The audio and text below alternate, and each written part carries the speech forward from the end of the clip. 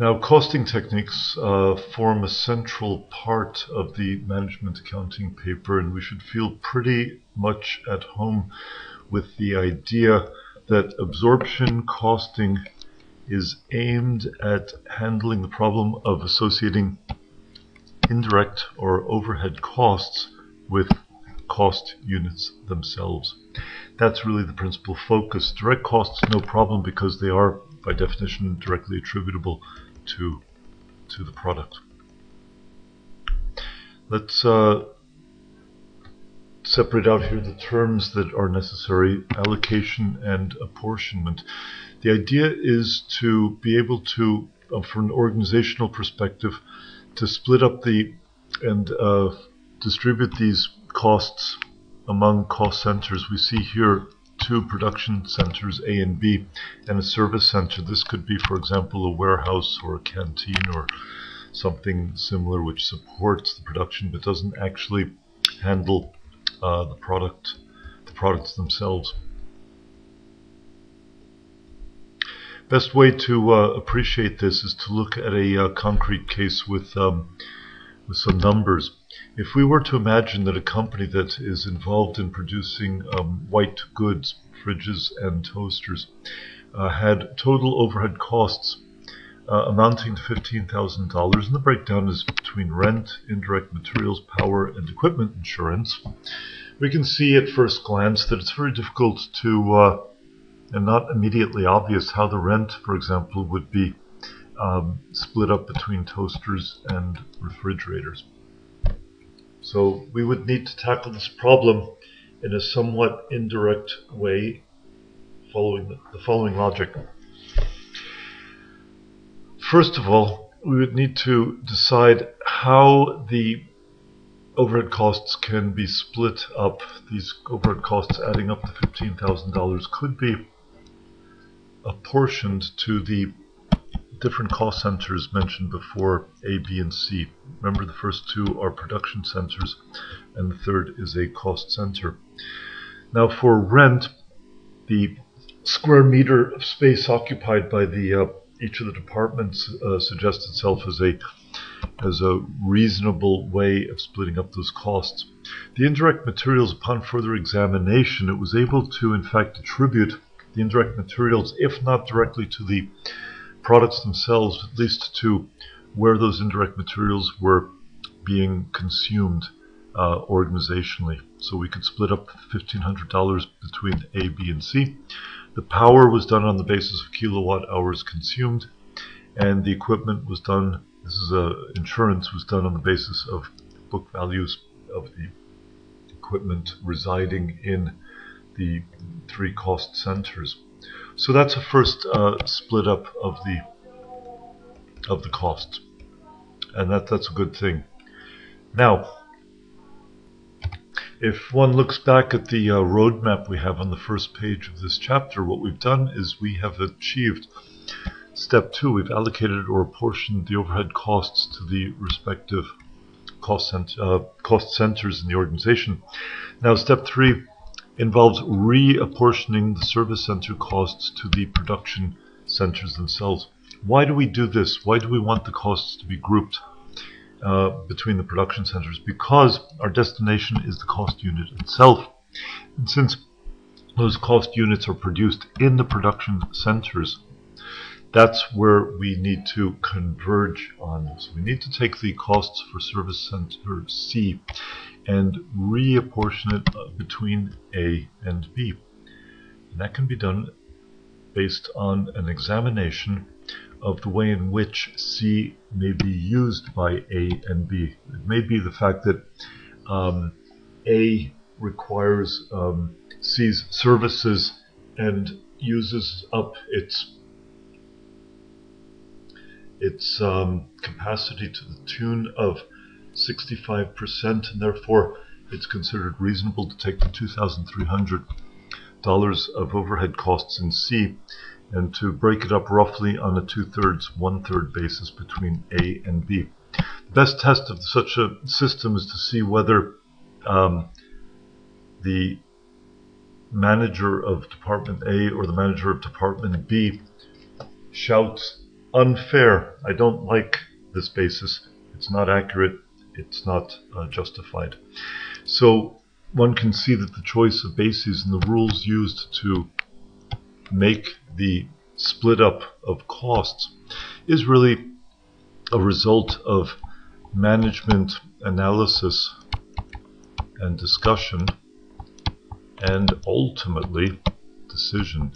And if there is disagreement between A and B, the general manager has to come in and he basically has to impose a decision so that people know where they are heading.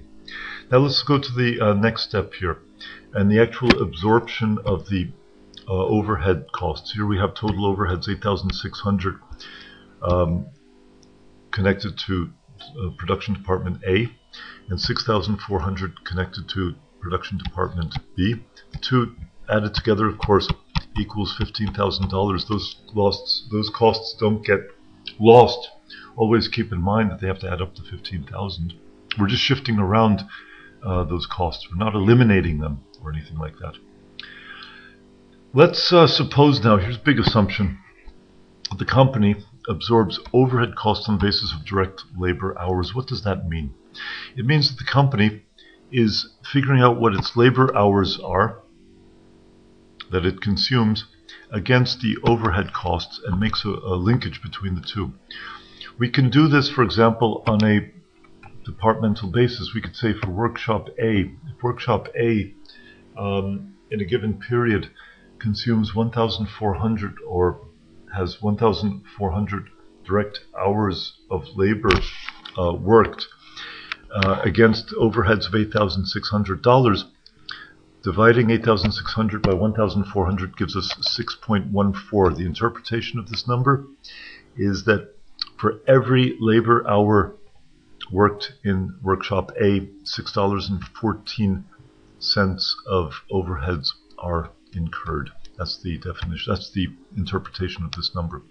Similarly, if workshop B is 950 hours against overheads of 6,400, this implies an overhead absorption of $6.74, so that for every hour worked in workshop B, let's say in the first morning of a given period, 10 labor hours are worked in workshop B. At that moment, the production manager would multiply 10 hours by 6.74, and in the records, $67.40 of overheads would have been absorbed by that time. So what we've calculated here is so-called overhead absorption rate, and each workshop is keeping track of its costs according to its specific overhead absorption rate. The other way we could solve this problem, if there isn't a great variance between absorption rates in the two workshops, is to do a company-wide overhead absorption rate, which means we simply divide the total overhead cost of 15,000 by the total number of direct hours which are budgeted in the company, direct labor hours, 2,350, and say, okay, our overhead absorption rate will be $6.38 per direct labor hour. This means now, effectively, that we can apply this overhead absorption rate in coming up with a cost card for our specific products, the toasters and the refrigerator.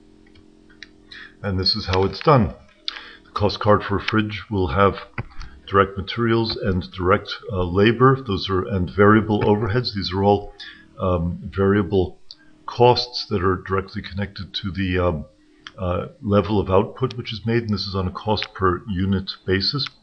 Notice here that direct labor to produce one fridge, according to this cost card, requires a standard of 1.75 hours of direct labor. Therefore, on the cost card, when we include the fixed overheads here, we will take the standard time required to produce a fridge, 1.75 labor hours, and multiply it with the company-wide overhead absorption rate of $6.38 to determine the dollar amount of fixed overheads which are absorbed by 1 unit of one refrigerator, one unit of product. This is a fully absorbed, full production absorption costing method. Similarly, the toaster cost card will have also its direct materials and labor and variable overheads, and then here's the fixed overhead portion. That's also going to be an application of the $6.38 multiplied with the time it takes, the standard time it takes to produce one toaster, which is in this case shown as 0.3 hours. In this way, we now have a dollar amount per unit of product representing the fixed overheads to be absorbed. So, in summary, one has here a description of the steps that were followed on the previous pages to determine how to arrive at a fully absorbed cost, production cost, on a per unit basis, linking overhead costs to the product itself. The candidate is advised to review the basis on which overhead absorption rates are determined. They're reviewed usually on an annual basis, and they have to be obviously adjusted to the actual realities, because the actual overhead costs will rarely equal the budgeted amounts, and there's going to be variances and so on, and therefore there will often be an over or under absorption of factory overheads. That's just a normal thing, because that's reality. So when the actual activity level differs from what has been used in predetermining the absorption rates, in other words, if the overhead absorption rate is based on a standard output of 1,000 units, and the factory produces temporarily at 1,050 units, then it's going to exceed the amount of overheads to be absorbed.